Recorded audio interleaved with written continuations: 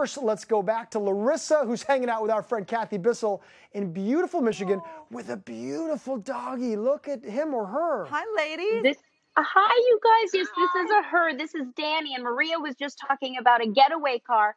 This girl wants a getaway car. She wants to get away into her forever home, and she deserves it. And again, I'm here with Kathy because tonight is the big night. It's the Bissell Pet Foundation Party of the Year, Blocktail Party. How are you feeling?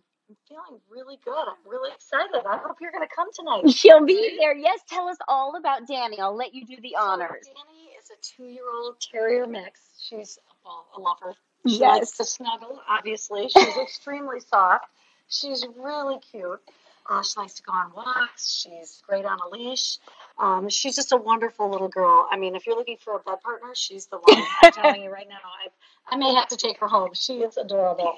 Yeah, and she loves going outside. She does like other dogs. She's a little timid at first. She's warming up and kind of learning what it's like to be a dog. But as you can see, Snugglebug is the word that just is everything about her. She's holding on to Kathy's little arms. And, you know, I was outside with her earlier, and she just was bouncing around and playing in the grass.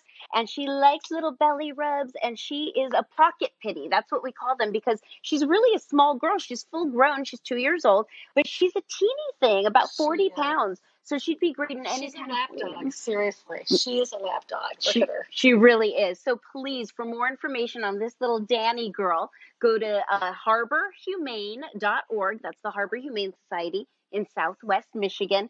And Kathy and I say it and sleep it and say this mantra all the time, but there are so many animals in every shelter across the country, right? Oh, so many. There's so many. So please choose adoption. Yes, and give one an adoption ever after. It brings so much to your life, but it also gives back to them. So it's a win-win in the best sense of the word. It makes us feel really good, too. Yes. Thank you, Larissa and Kathy and Dani as well. What a cutie. We got to find her a forever home for sure. Great work out there, guys.